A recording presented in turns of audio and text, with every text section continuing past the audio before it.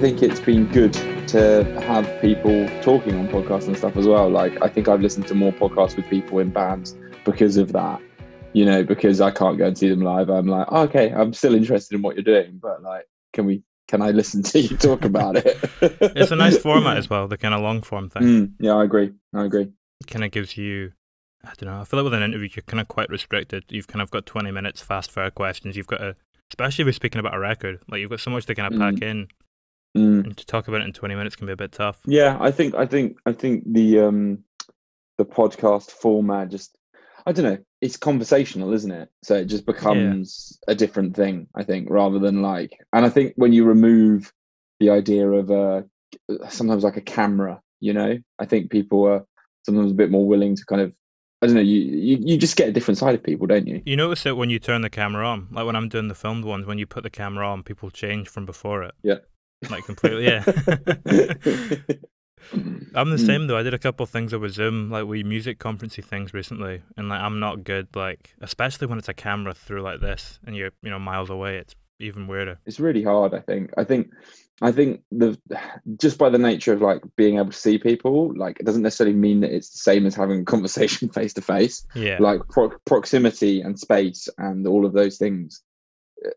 You know, this is the next best thing, but I think it definitely isn't. It certainly isn't the same. I certainly don't feel it's the same. You know, it's going to be weird when we do all go back into rooms though. When that does, I don't know how I'm going to deal with it. I think I'm going to be terrible. Yeah, I don't know if I'm going to be able to like. I think it'll take me a while to like adjust back to like being normal. Yeah. Not that I probably ever was normal before, but you know what I mean. Like, you know, it's. Yeah, I think it will take me a while to be like, how do I socially interact with people? Like, what are my social skills? Did you like get a break from it at all? Because I think England's been a little bit looser than up here, hasn't it? Yeah, but like we were really strict, and in a way, you can't beat yourself up about it. But like, you know, I didn't go in a shop from March until the end of August. We were being really, really strict, and then obviously the end of lockdown happens, you see all these people doing this stuff, blah, blah, blah. We managed to get one thing away, which is where we went to, my sister lives in Cornwall, so she's about to have a baby. So in October, before the second lockdown, we did manage to spend a week down there seeing kind of family. Just got in that little gap. Yeah, which was really nice. And, you know, it's the countryside, it's lovely. But I don't know, it's a hard one to say as well, though, because I'm in a different position to a lot of my friends. You know, I live outside London with my wife and my son, and most of my friends are either in a relationship or single, but live in London in a flat, you know, and you just have a different experience. You know, I live in the suburbs and I can drive like 15 minutes and kind of be in countryside, you know, and it's like, that's good for me. If anything, this pandemic has made me realize that I just want to live in the middle of nowhere. You know, I'm a grumpy old bastard. That's kind of where I am at the minute. I'm like, I'm probably about right on the edge of like a 4,000 person town, like kind of just out of it, maybe half a mile out. But yeah, you walk like half a mile in the other direction and you're into the back and beyond. And how is that? Do you like that? Yeah, now and again. I mean, I'm usually in Glasgow, but then I've ended up coming back up with because of just shit that's happened with the new lockdown. And yeah. It's harder to readjust, I think, once you've lived in the city for a little bit. I think I'm glad that I grew up in the middle of nowhere. You know what? I grew up in kind of the middle of nowhere as well. Sounds similar to, well, not middle of nowhere, but like I grew up countryside, effectively in the countryside outside London. You know, it's 40 minutes from London. It's not exactly like rural, but you know, there's fields, there's forests, you know, and there's solitude to an extent. And I think I'm 32 now, you know, and I feel like there comes a point. I love London. I'll always love it. I lived in London from when I was 18. I couldn't wait to live in London. Do you know what I mean? It was like the thing that I was like, I'm going there, you know, I hate this place. And you live there. And then, I don't know, there came a point like 2 years ago, just before we like moved out. And I was just like, yeah, I think I'm finished with it. Not finished with it, but like finished with living in it. You know, like I just can't, it just makes me feel, it's just hard, isn't it? You need a lot of energy for London. Like it's go, go, go all the time. I think also as well, I think it's just, you know, like I was lucky enough to be able to like be able to think that way and have a level of like job security where I could like leave you know, and go somewhere else, you know, not too far away, and still keep a job or still be able to do the job that I do. But yeah, I don't know. I think I just got to a point where it was like, maybe I pride my mental health over walking to a coffee shop, you know. But I don't know. It's not for everyone. You know, half of my friends I don't think would ever leave ever in their entire life. No. I think some dyed in the wool Londoners.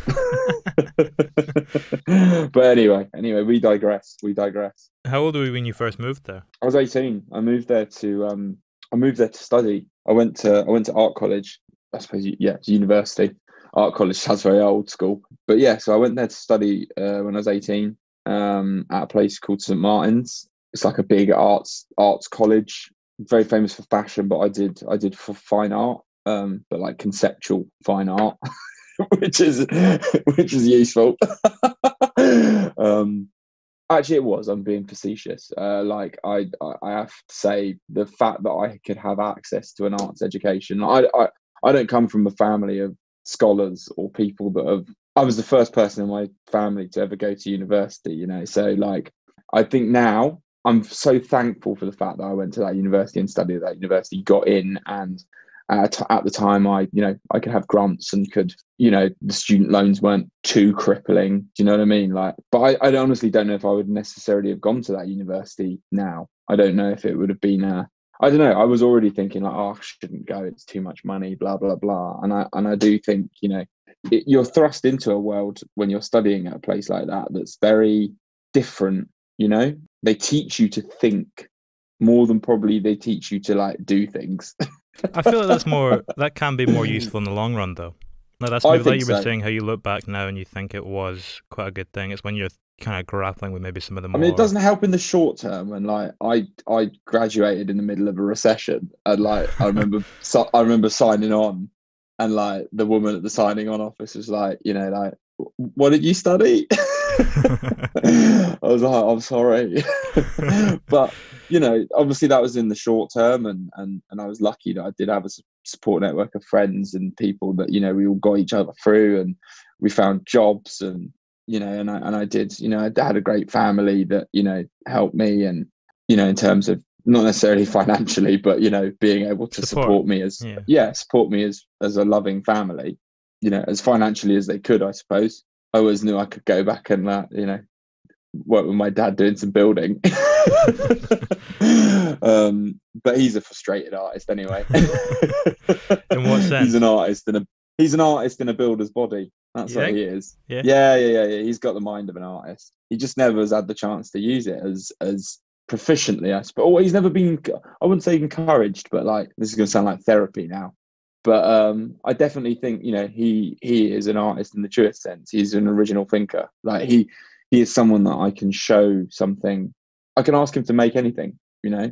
He just comes up with stuff, and it's incredible. And it's it's kind of a shame that not a shame, but you know, maybe he gave me the opportunities perhaps that he didn't have, you know. I think only when you get a bit older, I've become a dad recently as well, you start to realize that, I think, you know, because before you're just like a bit of a fucking, you know, like a little amoeba. a little arty farty amoeba.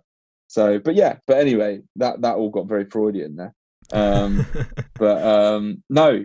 I'm rambling massively. But yeah, I went and studied art, and that was kind of, I was 18, moved there. Yeah, I was there for a long. I only left a couple of years ago, and like I said, it's a place that I love. It's an alienating place. I don't also think it's a very good place sometimes to be an artist. It's the best and the worst place to be an artist, I think.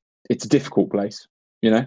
Was it quite a freeing art course, or was it quite tightly structured? No, it was very free. It was very conceptual. So the way that it worked, and I don't know if it works like this anymore, was they would kind of divide you into, I suppose, like groups.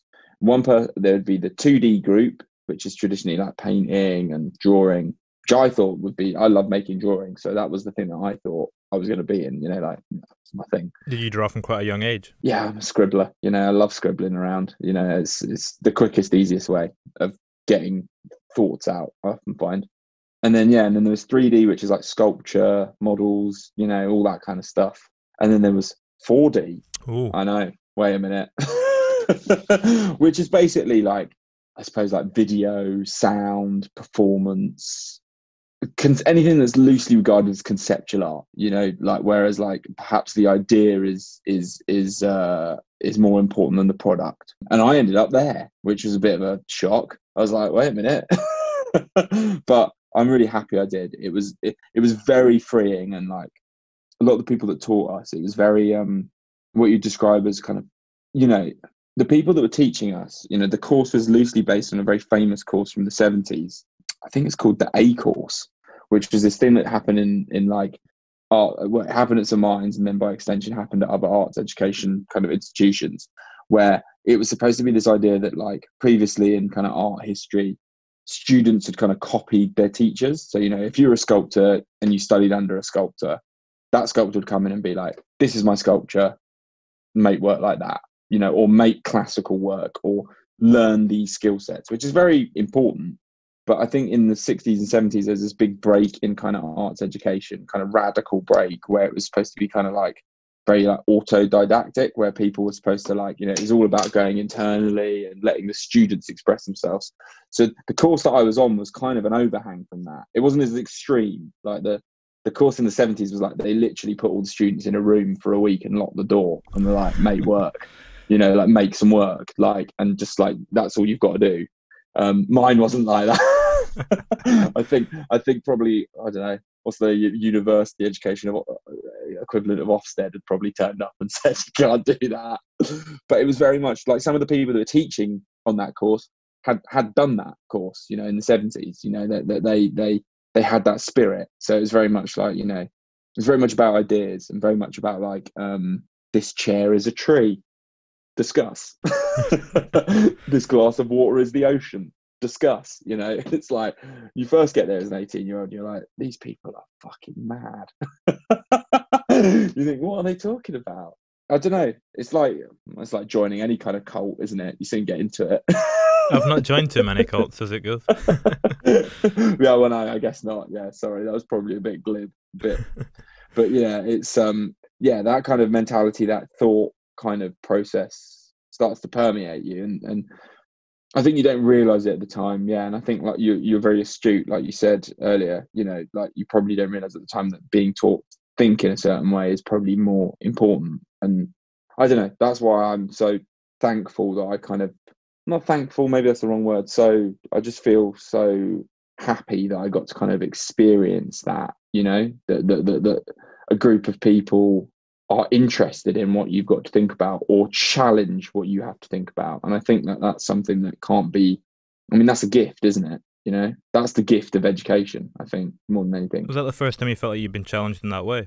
Yeah, I would say so. I you know, my grandfather played a very large part of my kind of formative years. He was a photographer. So we had this weird dichotomy in my family between a kind of very working class work aesthetic, and then a very like weirdly creative side to the family. Is this kind of weird balance, you know? It was very much about job, you know, like it was your life, but it was your job as well. So he was someone that really challenged me, encouraged me, and pushed me in lots of ways. I think probably at a time when my, you know, relationship with perhaps my dad, you know, my relationship with my dad is brilliant now, but I think perhaps at a time where, like, you know, he was working all the time, you know, to support family. So, you know, it does often skip a generation as well, doesn't it? Once you kind of get into the teenage years a little bit. I think so too. I think so. So I think going into an educational institution like that, do you know what the other thing is as well? Is that it's like, you're no longer the person in the class that likes art and cares about art,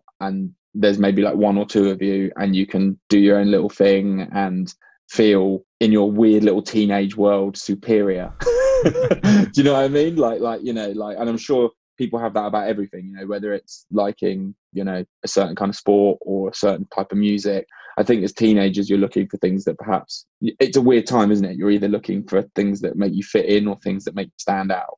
So I think that was a really interesting thing about going and studying art, is that you're suddenly in this room full of people that, like, that's all that they care about, and you're not special anymore in that respect. Like, you know, and you suddenly meet all these people that are interested in the same things as you, and that's really important, you know. Like, I think I don't know, I suppose it's like that quest that never ends when you're a human and an adult human, that kind of search for kind of community, I suppose. That was very special. I think. That was kind of my time studying, and it was great, you know.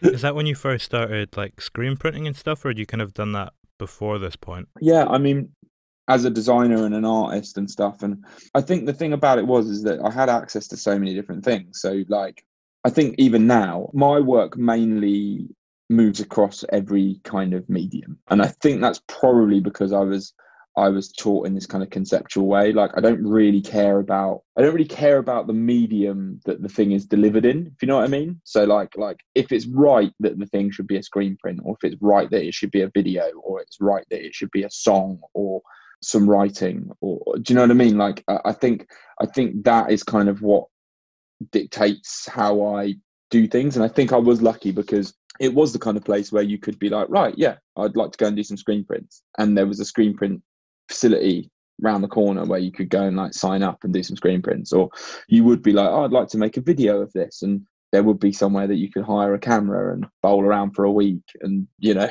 video rain on a window. Like the most emo kid in the world, you know. And that's like winning the lottery, isn't it? You know, it's like to have access to that stuff. You know, I didn't have a laptop the whole time that I was at university, you know, because couldn't afford one. I think, you know, it was a longer time ago. I think maybe consumer electronics are a bit cheaper, but you know, it was, and I'm not saying I was like rags to riches or anything, but it just wasn't as usual to have that kind of stuff, I think, you know. What kind of year are we talking? I mean, I only graduated like 10 years ago, but I think even in that 10 years, I think the way that technology kind of permeates our life has There wasn't really iPhones, was there? iPhones were kind of what, 2010, 2009? Yeah, so I graduated like beginning of 2010. So I started there at uni, late 2007. It's not like it's 1,000 years ago, but like it certainly wasn't like my experience of being at university. Like, I think about it now, and it's like there wasn't necessarily like access to social media came in like probably in like my second year, you know, which was like the beginning of Facebook and stuff like that. And the way that we were using social media, I think, as a kind of formative young adult was quite different. You know, it wasn't all the time. It wasn't constant. You know, if I wanted to check a Facebook message, I had to log into a computer. You know, it wasn't necessarily like instantaneous. So I think that was something that was quite special about going to a place like that, is that you do suddenly have access to all this stuff. You know, I think it's why arts education is so important, and arts educations are so important for people that, like, not just for people that can afford to go, or, you know, like it's a really special thing, and you can't necessarily quantify the value of it. Do you know what I mean? Like, you can't say, okay, this person leaves university and becomes a doctor, or this person leaves university, becomes an engineer, this person leaves university, becomes an artist that makes 30 pieces that will get sold. You know, you can't quantify it necessarily by a kind of monetary value, but I think what you can quantify it by is, like, I feel lucky to have met all the people that I met at university and still know and still keep in touch with. You know, they've gone on and done amazing things, even if it isn't being an artist or a designer or a art director or a graphic designer or whatever. Do you know what I mean? They've gone on and, you know, work in art therapy or work in museums or write, or not doing any of that stuff, even just, you know, working in an office. You know, I worked in an office for a long time, but I think maybe your arts education gives you a level of like thought about things. You know, you know what you were saying there about how everyone's kind of gone off and done slightly different things. Have you had any conversations? Do you think it still kind of has shaped your mind, that experience, in the same way? Like what you were saying about how it kind of taught you to think about things in a slightly different sense? What, in terms of the different things that people have done? Yeah, do you think it still kind of impacts everyone in the same way? Like, do you think you all kind of still have that thought process that's kind of carried over? I don't know if you've spoken about it with anyone. Yeah, I mean, it's hard to say, obviously not necessarily, you know, being inside other people's heads, but, you know, like my brother-in-law I went to university with, some of my best, you know, 4 of my best friends I met at university, and I think we still all think in the same way about things. They're still the people that I knew at university, if you know what I mean. They're still the people that think in the same way. We still have the same stupid, boring, arty conversations. You know, it's they can be some of the best conversations, though. They can be some of the worst too, man. Especially if you're listening in and you're not part of them. Fucking hell. like a load of old rubbish. But you know, it's how we talk to each other. So you know, it's I'll let them off. Yeah. When did you discover? Is it Julia Margaret Cameron? Yes. Yeah. Oh man, she's amazing. Yeah, quite a big influence of yours. Yeah, I mean, I think that was at art college, but like she's like that. Her work is incredible and a complete pioneer and a kind of forgotten pioneer, I think, in lots of ways. One of the first photographers, really, isn't she? Yeah, and like effectively a kid, you know. You know, it's. I mean, yeah, just incredible. Like the work is incredible and looks. I mean, if you were taking that work, you know, taking those shots now and putting them on Instagram, the feeling and the subject matter and what she's talking about is so modern still. It speaks through the ages, and I don't know, I find it very inspiring when photography kind of can capture something like, you know, it almost captures like humanity at a kind of such a it's like humanity plus, you know. It's like those things speak in ways, like an image can speak in a way that like is so profound. I don't know. I think her work just is amazing. Yeah, she's a big influence. And then I think another person at art college that I really resonated with was a kind of Dutch conceptual artist. He's called Bastiaan Aarde. His work's really interesting because it's like very melancholic, but it's also very funny, and it's all about like, it's very conceptual. He had a whole series of images called where he basically throw himself off things. So like there's an image of him sitting on a chair on top of a bungalow, where he just like throws himself off the roof. It's all like incredible physical performance, almost like Buster Keaton in a lot of ways, you know. It's like, and he just took photographs as he was falling. Yeah, so like he'd set a camera up from across the street and then just like have it on a timed release, you know, bang bang bang bang bang. Or like there's another one where it's a video of him cycling around Amsterdam, and just halfway through the video he just goes full pelt on his bike just into the canal. Or there's another one where he's hanging on a branch above a river with his arms, and it's a durational kind of piece, and it's either like, is he gonna lose hold of the branch, is the branch gonna break? And obviously he's there for like 20 minutes holding himself up, or, you know, 15 minutes, and you're just watching this guy progressively get weaker and weaker and weaker until such point as he falls in the river, and that's the end of the piece. But it's all kind of like, it's all quite slapstick in a way. It's like watching a kind of like slowed down Buster Keaton film or something, or Laurel and Hardy. It's again about being a human, isn't it? It's like, it's all about like tension and release and movement and tragedy being so close to comedy and all of those things. So yeah, he was another big influence on me when I was studying, certainly, and I think continues to be so. Like, he almost kind of wraps up something very, very profound and something very, very stupid, which, you know, I think is a good place to be. How long ago was he? When was his kind of age? He was, gosh, when would that be? 1970s. He actually passed away filming one of his art pieces, which is called In Search of the Miraculous, which is kind of, I suppose, prophetic in the sense that, you know, it was all supposed to be about this kind of romantic quest for this thing that isn't achievable. And, you know, he goes off on a boat across the Atlantic to try and find the miraculous. I mean, fucking hell, I am sounding like a 1970s art shooter now. But he never was seen again. His boat washed up on the coast of Ireland, and that was that. It was never seen again. You know, I suppose the myth totally plays into the narrative he built around his work. But it's life imitating art, isn't it? It is imitating life, imitating art. It goes back and forth. It does, yeah. But yeah, so I think people like that have been very, like, I don't know, and those people are also about storytelling, which I think is very important for the way that I work in art and across music and with musicians. A lot of it is about the kind of unseen narrative, if you know what I mean, you know. And I think that's the thing that I find really engaging with working with musicians, especially, or working in the creative arts, or writing songs for my own band or whatever. It's about all the things that you imply but don't necessarily say. That's something for me. It's those concepts, you know. It's working around concepts. Kind of like is it Stefan Mochi? Is that how you pronounce it? Oh, Stefan Mocchia, yeah. The way you kind of you're playing around with the side there of the frame, and you're kind of pulling back the camera a little bit and peeking behind the curtain with the set design and stuff, kind of creeping in at the edges of it. Yeah, very much that, man. again, that was a project that's quite different to a lot of the kind of projects that I work on as well. Like, he is ostensibly a kind of modern contemporary classical composer. He is a songwriter as well, but the way that he expresses himself artistically is through piano. Most of the stuff that I'm working on is either pop or rock or that kind of stuff. So it was a really interesting and engaging and rewarding project to work on, because we were looking at how do we bring those sensibilities and that feeling and that storytelling that happens through kind of, I suppose, contemporary pop music into a space that doesn't necessarily always have that, if you know what I mean. Like, I think a lot of kind of contemporary classical music perhaps often relies on like mood.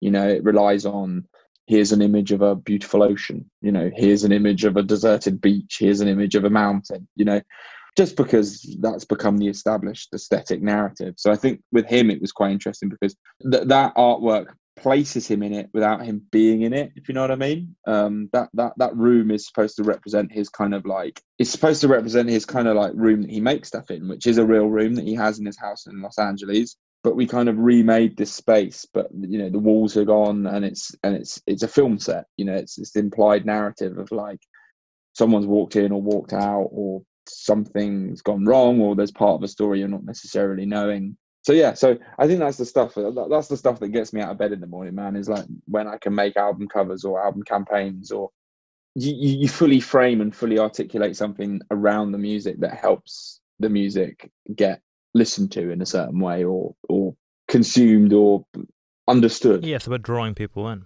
Yeah, definitely. And I'm very lucky that I get to work with artists that really want that as well, and really understand that, and hopefully see that in me and my approach as to how I work with stuff. They're always the most fruitful relationships where you're kind of collaborating in that respect. So yeah, I mean, that's what I love.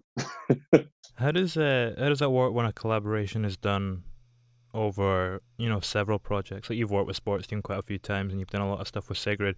Does that collaboration kind of evolve and change when it becomes a more long-term process? Yeah, 100%. I think that's where it becomes most interesting in lots of ways, because you build up like a common language, don't you? Like, not only just as colleagues or as individuals that know each other and know each other's personalities, but also a kind of shared artistic language. I can kind of present things to people, or talk to people, or understand where people are coming from a lot easier, as our relationship progresses, and certainly they can with me as well, I think, and understand the processes that I go through. So yeah, I love those kind of processes where there's a length of time, and you get to a point where you just ring each other up and you say, oh, I saw this thing, or even if it's just a catch up to be like, how's your family, or like, how you find them writing a new record, or what are you up to, so yeah, that, because it all feeds into the work, doesn't it?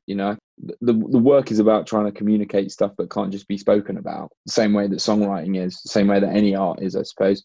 So yeah, so I think those relationships really are fruitful, and they're all different as well, I think, as well. It's that's the other exciting thing. There's no kind of set formula to it. There are things that I do and the ways that I work that I kind of bring to each project, just because they're kind of coping mechanisms for me, or things that I find useful. But the way that I work with a band like Sports Team, or artists like Sigrid, or any other of the projects that I work on, they're very different to each project, because each person has something different to say, and I suppose you as the kind of person that helps them with the visual side of that, the designer or the art director or whatever, you bring yourself to that process, and you bring your own thoughts and styles and working practices to it, but you also you're like a big coffee percolator. Do you know what I mean? Yeah, it's like a big melting pot. Yeah, you let it kind of percolate through you, and kind of help them pick out the strands of their thought process, and maybe are surprising towards them, or show them something they hadn't seen before, or reinforce something that they believe they just need to be told. This is good. You're onto something. So yeah, it's always an exciting process. Does it feel different when inspiration strikes you for something that's, you know, your own kind of personal project, and when inspiration strikes you for something that you're working on with someone else in a design way? Yeah, I would say so. I think, you know, the thing about a personal project, like be it the music and the band that I play in or the artwork that I make for myself, you are ultimately not accountable to anyone other than yourself, you know, in terms of those decision-making processes. So you can do what you want. And when you are working with another artist, you are accountable to, I think, a bit of a higher cause in a way. That's not to say that you like, you lose yourself or you don't present the things that you think are right. You're in a partnership that's about something more than you. I think, you know, it is your work, but it also is someone else's. You just have to be mindful of that. And that's not to say that it is, you know, I think that's the thing that's very difficult when you're first starting out making work with other people or for other people, is that the ego is strong, you know, still within you as a creative, because, you know, and that's hard to throw off, because you do think, oh, this thing that I love is maybe the best route. You should do this because, you know, I love it. And actually, it's something that you have to really try and kind of put aside and become quite objective about, is that, like, you know, you have to be able to kind of weather the conversations, weather the process, and get to a point where you're like, no, okay, like, maybe just because I like it doesn't actually mean that it is the right way to go. You know, like, there might be all these other mitigating circumstances or these perceptions or these thoughts. And so I think it is a different process. Yeah, very much so. At what point did that ego start to go? And it did become where you were kind of able to look at it with a little bit more clarity. It's a very youthful thing, isn't it? I think so. I mean, I don't think the ego ever goes necessarily. Like, I'm sensitive about work. You know, ask my wife. You know, at the end of the day, when things haven't gone right, you know, I'll sit there and really be upset or beat myself up or be annoyed. You know, because I think that's just human nature, in terms of, like, when you've put in a level of effort, you expect a level of reward, don't you? You know, in anything. Be that digging a hole in your garden for a fence post, or, you know, or making some artwork for someone. So, you know, so I don't think it ever truly leaves you, but I think you have to really, like, try and be objective and try and realize that, like, you know, there are so many other things at play. All that you can do is you can bring yourself and bring your processes. And for me, I'm lucky that that's worked so far, but I know that there will be certain projects where it won't necessarily work, and I need to.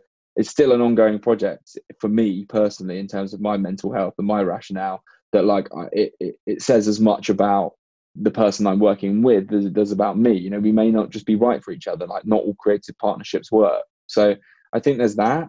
And I also just think, you know, it's just experience and working with people and just being collaborator with people. The more you do it, the better you get at it. You know, the more you do it, the more you realize that, like, no idea is sacrosanct, and no one has a monopoly on ideas. And also, the more you realize that, like, if you've had one good idea before, you'll probably have another good idea. You know, like, you don't need to hoard them or worry about who's necessarily getting the credit for them. I don't necessarily mean that, like, don't be taken for a fool, you know. People should know that you are part of this process, but it's just about that kind of letting go, I think, in a way. Is it ever harder to get, like, the design ideas out as opposed to, like, the musical ones? Because I'm thinking, like, the musical ones, you know, if you have, like, an idea for lyrics, you can note it down quickly, or a melody, you can record it quickly on your phone.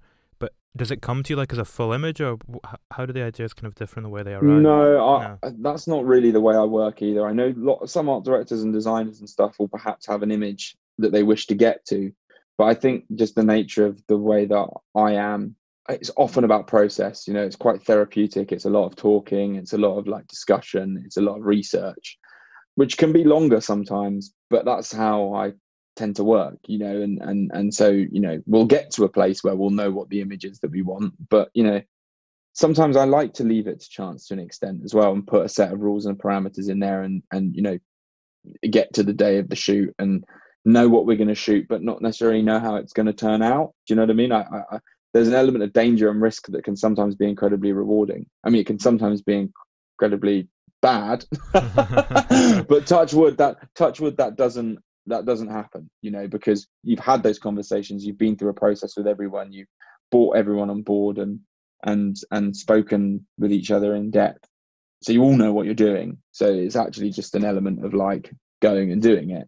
But in terms of like speed, I think actually like the way that I design and the way that I work is a lot quicker, because it's a muscle that I have to be able to like turn on and off, if you know what I mean. Like, you know, I have to be able to get on my computer at 9 a.m, do some emails, and then bang, right, these people need 30 ideas, bang, bang, bang, bang, bang, bang, bang, you know. And you hope that the conversations and the ways that you've spoken about things and the research you've gathered, that's all going on in the background, you know, that's all stored in your brain, so that when you do have to turn on your computer and make 30 ideas, it just comes out subconsciously. Yeah, I would say actually, in a way, like the way that I design and put things down in that way is relatively quicker. Like, I think also because music, I'm working collaboratively with 3 other dudes, you know, that all have an input and all have a say, so all make certain parts of the music, you know, or it's a very collaborative process, and we all do different things within that band. So, you know, it's a very different way of working, because, you know, it is a lot more of a batting things back and forward, if you know what I mean. It's not so self-reliant sometimes, you know. Yeah, I get what you mean though. Like, the way you're speaking about it being a stream, and you kind of leave a little bit of risk in there.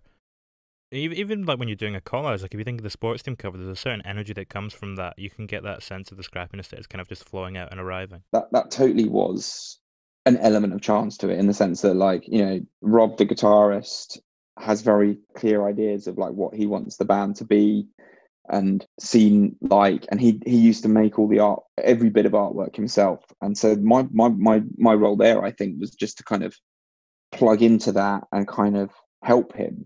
It wasn't about me bringing, and that cover is me, you know, that cover is my style, and it's probably the way that I would work. It's probably the closest way to the way that I would work if I was just making something for myself often, you know. I love that tactile nature and that tactile quality. But actually, a lot of that process was about me kind of thinking like, well, how would Rob approach this? Or what would Rob do? Do you know what I mean? Like, it was like, or what has he done in the past? And then kind of bringing myself to it and kind of embellishing that as well. So, I mean, I love that. That was great. And that was one of those ones where it's like, you know, you're up at midnight kind of on the kitchen floor with, like, you know, that was a huge painting that I just made in my kitchen.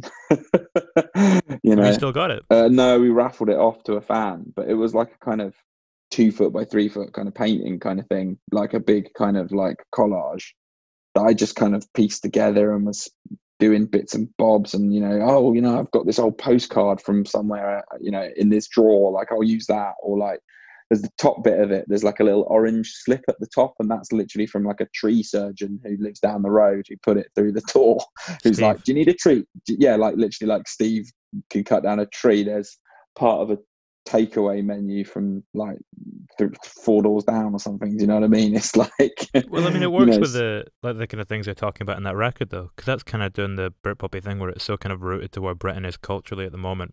And you're kind of incorporating that by getting all those little scraps in. Well, and also, you know, though, it was really funny because it was like, a lot of the time they've been kind of classed as this kind of in this Britpop kind of vein, but actually the stuff that they were referencing, the prism that we were kind of putting it through, is like a lot of like 90s like Seattle music, or like 90s like stuff like Pavement, or you know, things like that, you know, like it's very handmade, you know. Yeah, it's got that kind of slackery edge to it. Yeah, definitely. But I think that's where the interesting tension comes in that respect, because we're making something that looks like that, but all the things they're talking about are about Britain, you know, in 2020, you know. So that was really interesting to me, you know. Yeah, kind of taking that spirit of the Seattle music and then incorporating it into British culture. Exactly. That kind of, like you say, the tension. Yeah, exactly. What else stands out to you from that cover when you think back to the little kind of elements and scraps of it? Are there particular images? Because it must be weird for you looking at it, because every image must have its own kind of meaning and rooting in your everyday life to a certain degree. Yeah, I mean, do you know what comes back to me when I look at that cover is the feeling of making that cover. I remember I presented them a few things, and it was like, they were good. And funnily enough, I used one of them for my own band later on, which they were like, hang on a minute. I was like, look, mate, you didn't want it.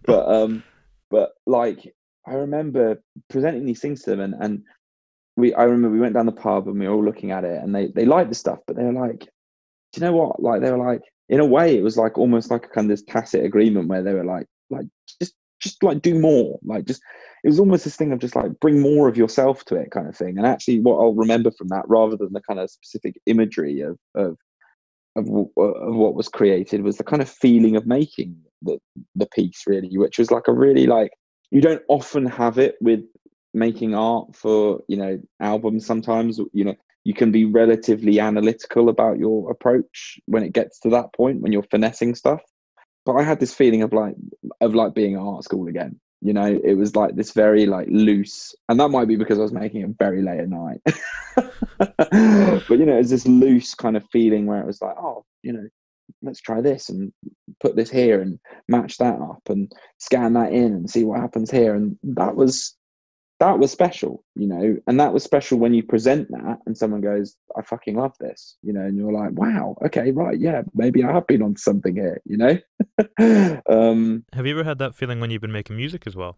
Oh yeah, you get that a lot making music. I think we got that a lot making our record. We kind of finished it in April last year, and we did all of that ourselves. Probably the only thing of getting older and being older in a band is that maybe you picked up a few more skill sets than when you started. So we were lucky enough to be able to kind of like be very self-reliant and very DIY and make the whole record ourselves. And like our bassist Nick produced it all and everything.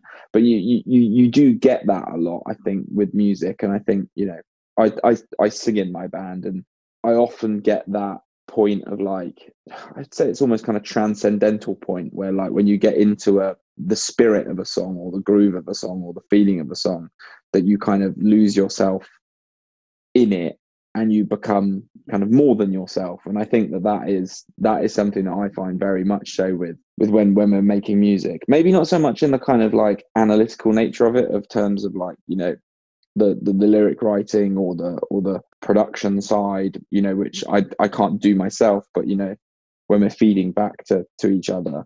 But certainly in the kind of performative side of the action of the thing, yeah, I think you hit that often. It's kind of about, not to rely upon a cliche to describe it, but it's about living in the moment, really, isn't it? Like, it's quite tough to often be present, right, like in the present tense, when we live in a world that's kind of so plagued by kind of fear and worry at the minute, where everything's going.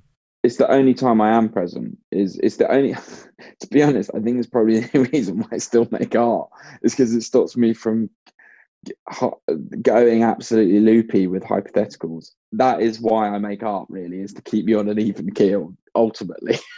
It's a nightmare when it's not working out, or you don't feel that necessarily, you know, it's that effort and reward thing sometimes is difficult. And when I mean reward, I don't mean necessarily success or monetary reward. I just mean, you know, kind of spiritual reward as to whether or not you think anything you've made is good. I think that's the only reason why I do it, to be honest. If I'm going to get, once again, Freudian about this, keeps the horror at bay for a while, doesn't it? Do you think being an artist, though, do you think that makes you think more about the past or the future? Like kind of like with that time when you're living in the present moment? Both equally as infuriatingly. I love everything in the past, but I don't know, it could just be me, but like I think I'm a catastrophizer to an extent in terms of worst case scenario or things outside of my control, be that personally or politically or in the world or with people that I love. And then I think with the past tense, I think I'm certainly someone that I try not to stay still too long, because otherwise I have to take stock of, you know, previous work, or, you know, do you know what I mean? Which is the worst thing, because you start looking at it, you start finding everything wrong with it. And I don't think it's always necessarily healthy to be present. You know, I think there's been a kind of almost a kind of wellness radicalization across the internet of like, let's all be present. And I don't actually, I think sometimes it is bad for me being present all the time, if you know what I mean. You lose perspective. Yeah, you don't give yourself a chance to look at things or contextualize things, or even just give yourself a break from how you are feeling about work, you know, or feeling about art, or feeling about yourself. I think it can be very beneficial to both look forward and look backward. We're speaking in January 2021, so maybe that should be my New Year's resolution in amongst the nightmare world we are currently living in. Does it become easier to live in the moment though when the studio kind of becomes your house and your home becomes a studio? Because you're basically living in your art at the minute.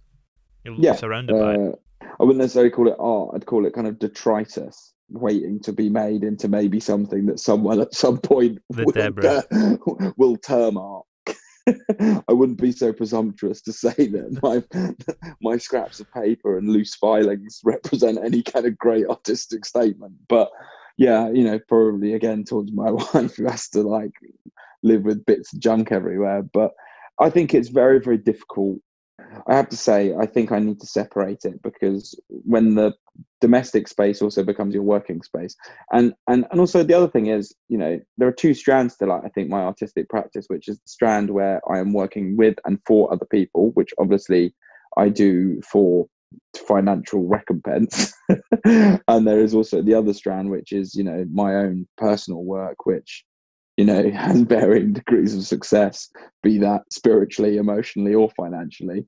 But, so there are two different things to separate there. And the trouble is, I think you could live with that domestic space / artistic space when it is just for you, because it becomes an extension of your home life and it's who you are. And it's like, your house is a representation of you and your living space is that. But I think the one thing for me that I need to try and get better at is separating those two strands and separating, the professional space, because I think, what can end up happening is you end up living at work. You're not working from home, It's like Elon Musk, isn't it? He sleeps in his workhouse. I mean, that man is a nightmare. He actually he got named the richest man in the world today. He's finally done it. Brilliant. Great. Brilliant. I mean, just like, whatever, fair play, if his technology brings help to people. But I don't know, from what I can see of him, he's the furthest from altruistic that you can possibly ever get, so yeah, do you know what, maybe I'll get eviscerated by some tech bros on the internet for that. But it's just like, yeah, I think he's probably a net positive overall with the stuff he's kind of going to bring. Yeah, but then having a backup isn't a bad idea with what he's tried at the minute. And electric cars and tunnels under LA and all that stuff. It's all going to be good for society. But then maybe I'm too. I don't feel that those things are necessarily altruistic. Like they are obviously like a net good for the world. They stop pollution, but like make him a lot of money as well. That's the thing. They make him a lot of money, and they also like, oh, let's privatize space travel. Like, really? Is that the way to go? Is that, like, I don't know, like, I don't know. I always get worried by that kind of stuff slightly, saying that, what have I done? I've made a few album covers. I haven't made a solar powered roof tile. So, fuck me.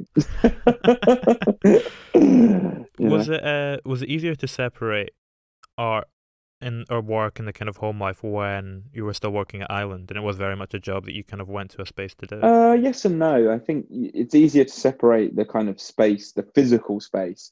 But I think working in an environment like that, which was great, and I learned so much, and working in a label like that has a level of heritage like that. Some of my favorite artists ever have put records out on that record label, and you become the art director of a place like that. And I was aware of that history, aware of my Tom Waits and my Bob Marleys and my Nick Drakes and my Grace Joneses, to know that, like, I was being handed the keys to a very expensive car. Now, whether or not that car is still that car is another question, but that divide was certainly easier in terms of like a physical space. You go to an office, you work in your office, you leave your office, you come home.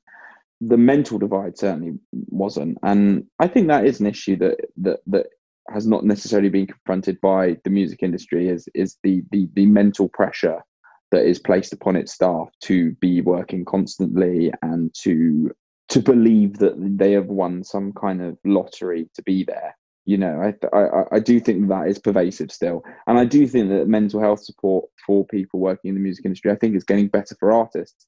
But I think a lot of people that work in the music industry do really suffer with the stresses and strains of that lifestyle, and the expectation that you should be constantly working, and you should also, your job should be the only thing that is important to you. I'm not necessarily saying that that's implicit in terms of like what people tell you, but like it's certainly the culture. Everyone feels overworked, like from PR people to bookers to managers to like it's yourself, also the culture that like that enables that. It's the culture of like, and look, I'm now on the other side of it, being a kind of recording artist and putting an album out, and also working as an artist for other artists, and I've kind of left those kind of corporate structures and feel at a remove from it. And I think a lot of people do that for their own sanity often, but also do it because they want to perhaps be more independent, or feel that they have a choice about things that they work on or artists they work with. But yeah, I certainly think that there was this expectation. There's always a feeling that there'll be someone else to fill your shoes. Do you know what I mean? Like that, like everyone's replaceable, and I think that is a bit dangerous. I think it's certainly changing. I think there's certainly like a younger, I think as people move up the ranks from, a younger generation, saying that, some of the best people that I worked with at that label, and the people that mentored me the most were people that had been in the industry for a very long time. But I think certainly, but then it's also hard because it's an industry that also prizes competitiveness, doesn't it? And the people that run a lot of those labels are the most competitive people. Like any corporate structure, it does encourage a kind of competitive spirit. So I think it's sometimes quite hard because, like, institutionally, how do you change work-life balance when the people who are at the top of it, sometimes, I know obviously I'm projecting here, I don't think all of these people are like that, but I think inherently as a structure, often the things that are rewarded are the things that are not necessarily healthy, if you know what I mean. Yeah, well, if you're in a corporate structure, does it then come back then the financial side of it, which isn't a great indicator for creative success? Yeah, it does. Saying that, I would say, well, the whole time I worked at a label like that place, I never saw people being forced into creative decisions that they didn't want to do necessarily. I think there's probably like coercion or like discussion that was like difficult for artists and hard for artists, and you'd have to talk to an artist that's been on a major label to kind of understand that, I suppose. I can only speak from the other side. Yeah, I think there are financial implications of that, obviously. Like you say, like it does reward financial success. I think it's difficult as well because, certainly, again, speaking on a personal level, often my work was viewed through that prism. Some of the work that I think is the most successful has not necessarily been the most successful in terms of units sold or reviews garnered. Do you know what I mean? So I think that's also quite difficult for people who work in the creative industries within the music industry, because you may feel that you've executed a campaign that's incredible, but actually your campaign will only ever be judged upon the success of that record. So that's something that you have to kind of get your head around quite early on as well. That idea that you mentioned a little while back as well, actually, about people feeling like they've won a lottery to get to this position where they're in a job and they're working in the music industry. At what point did you first feel that, and then when did you kind of move past it? I mean, the whole time, I would say. I mean, have I moved past it? Who knows? Do you know what I mean? Like, I mean, in some ways it's a dream, and I'm not going to sit here and complain about the fact that I work in this industry, because it is incredible, and the perks that the not necessarily the perks, but the experiences that you garner from it, and the places and the people that you meet and the things that you do, and the fact that I am making a living out of, like, effectively what was my hobby and my, I will never ever denigrate that. Do you know what I mean? Like, that is incredible, and this industry has given me that opportunity. The people that I worked with at a major label gave me that opportunity, and I took the opportunity. But I didn't have a traditional route into working in the music industry. Like, a lot of people would know, like, oh, I do an internship, or I do this, or I do that, and I get here. And I have to say as well, like, the company that I worked for, Universal, was broadly pretty good with internships. They're all paid for. They're a year long. They did take from a large sample size of people that, like, didn't just come from wealthy backgrounds. Someone took a massive fucking punt on me working at that label. Like, I had basically fucking zero experience, but the person who employed me liked me, and I literally applied on a punt because I was like, I'd been in bands and suddenly I wasn't in bands anymore. I was like, oh, maybe I'll try working in a record label. I had no idea. Did you interview for it? What's that process kind of Yeah. like? Yeah.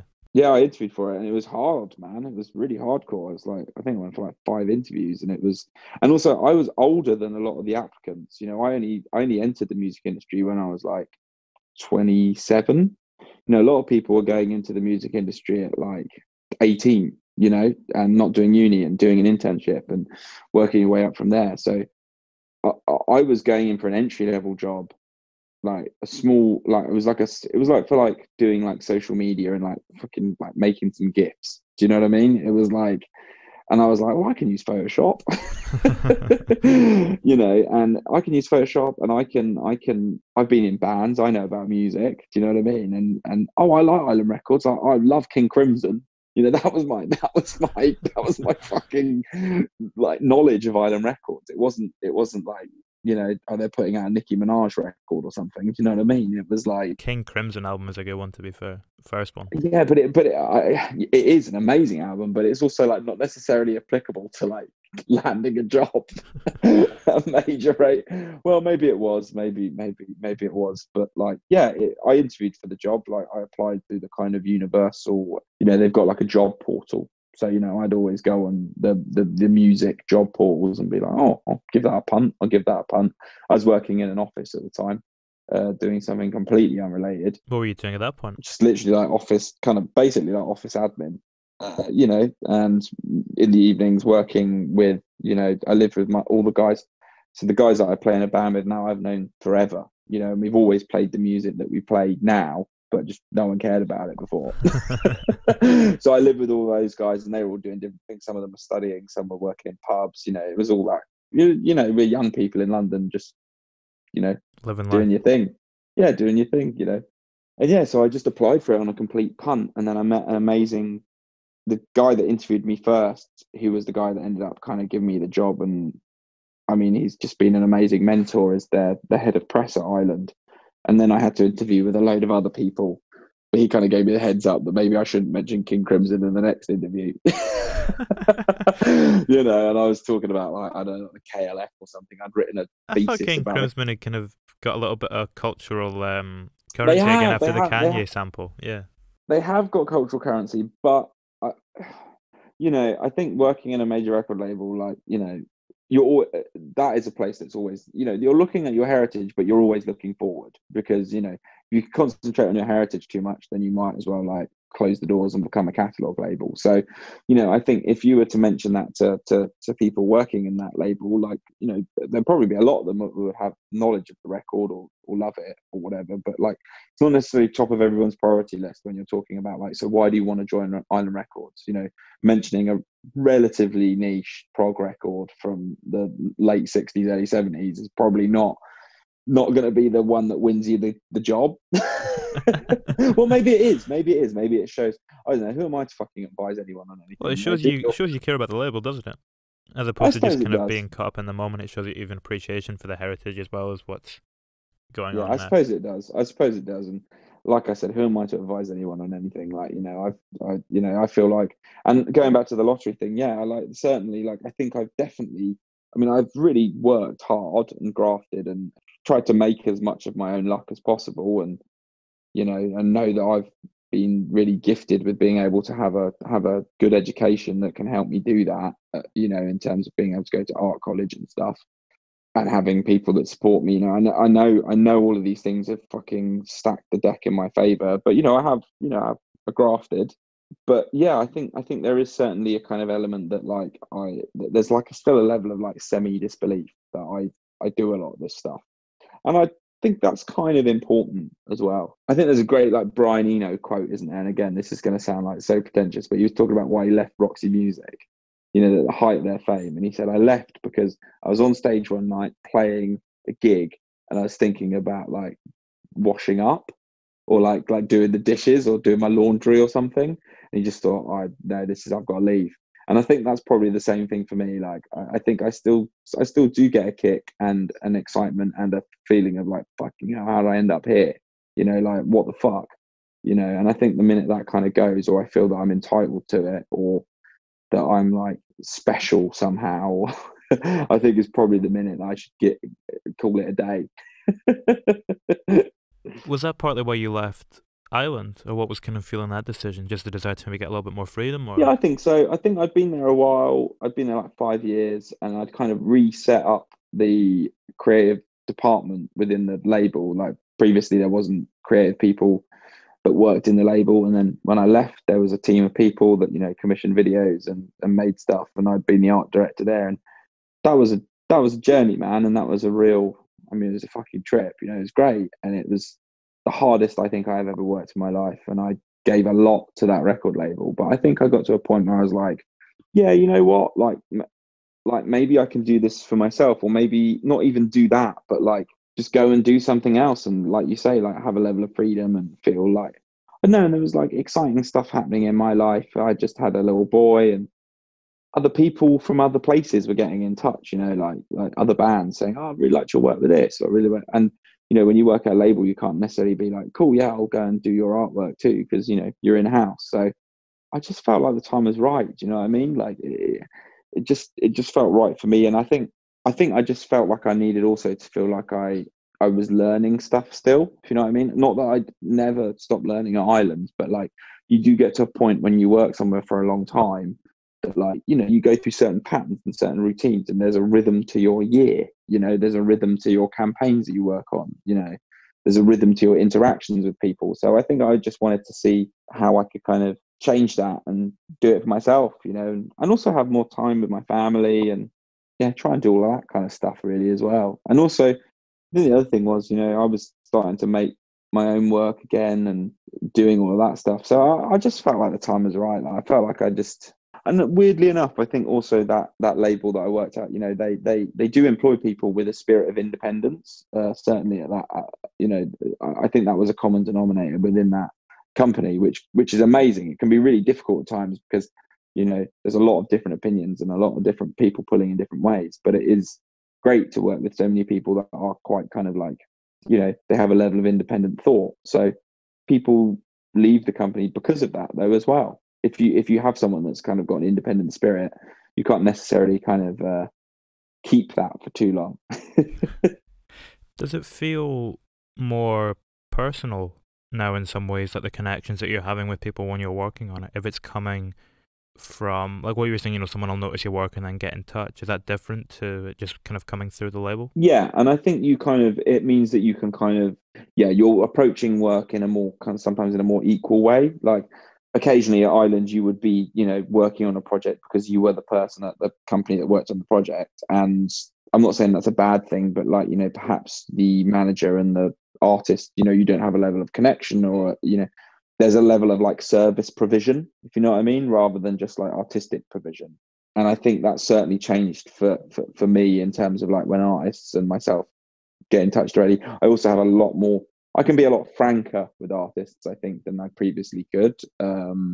Just because, you're aware that you don't want to like rubbish anyone else in the company or say something that maybe someone else has promised or hasn't promised. Like you have to be mindful of the situation amongst your colleagues. But I think now I can certainly be a lot more frank when it comes to, I don't necessarily, I obviously look at the entire campaign in terms of like the visual world that I'm making and the kind of marketing thing that I'm doing alongside the kind of artistic side of it, but I don't necessarily have to consider other parts of the process, or whether or not, if I say like, oh, like, yeah, maybe we should like, go and shoot this day, that's a logistical decision rather than like a decision which like means that like I've taken up someone's time at radio.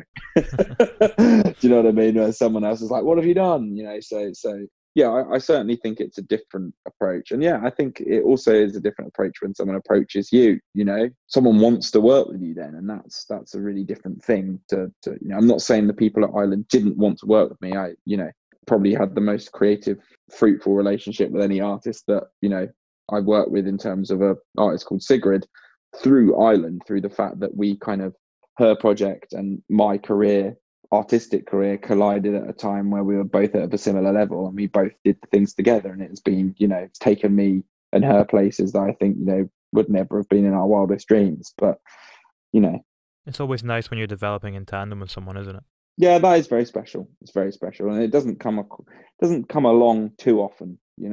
That is something that is, you will that I will personally not only are kind of artistically cherish for the rest of my life. You seem to be doing a lot more kind of different stuff as well. I mean, you're mentioning Sigrid there. You did was it a jacket not too long ago? Oh yeah, like it's yeah, kind of yeah, it's branching yeah, into yeah. everything. It's not just about the artwork now. It's kind of the whole kind of aesthetic. I mean, I think that's always been my vibe. Really, is I don't. I think it goes back to what we were talking about earlier. Like, I don't really try and limit myself, if you know what I mean. Like, obviously the things I'm often commissioned to do is, create the album cover and the kind of campaign collateral around that, and the brand of the record, and the brand identity of how the marketeers are going to, make the billboard and all that kind of stuff.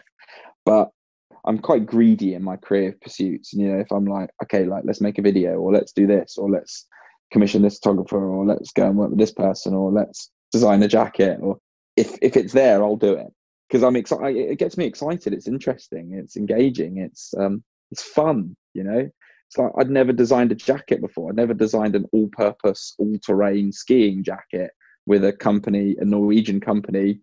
I'm like, oh, can we do this? No, because that'll let the water in. It's like, wow, that's brilliant. That's amazing. Very practical. It suddenly becomes a kind of real tangible thing. Yeah, and it's about learning another craft skill, isn't it? It's about being able to like suddenly learn a whole new set of skills and be like, okay, so like we want a load of patches on it, but we can't sew them because it will make a hole.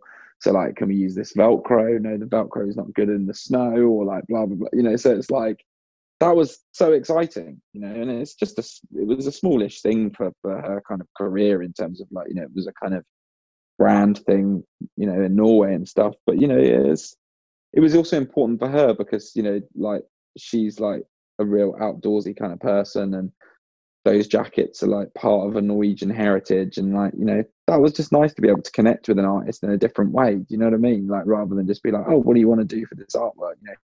It meant that we could, like, all the jackets had like recreation copies of her like name tags that, like, like her mum used to sew into her jumpers at school and stuff like that, and the colors are the same color as like one that her granddad used to have. And like, you just connect in ways that are quite profound about something that you just never would think would do that. I mean, that gives it a real authenticity as well, doesn't it? When you're kind of incorporating those tiny real world details into it.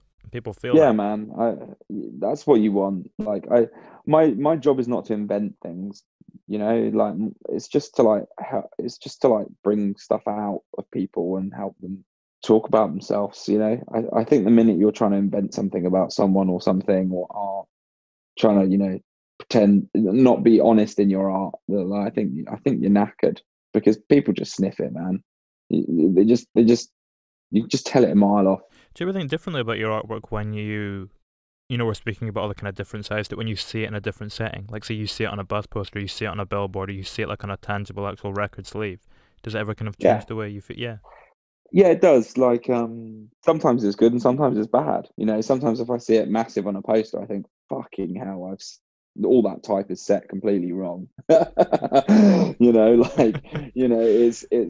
like, sometimes seeing it massive, like, really is a massive dent to your ego rather than a big thing. And like, I know that sounds like the fucking biggest, like, first world problem in the world. Do you know what I mean? But it's, oh, poor me, I saw it on this or whatever.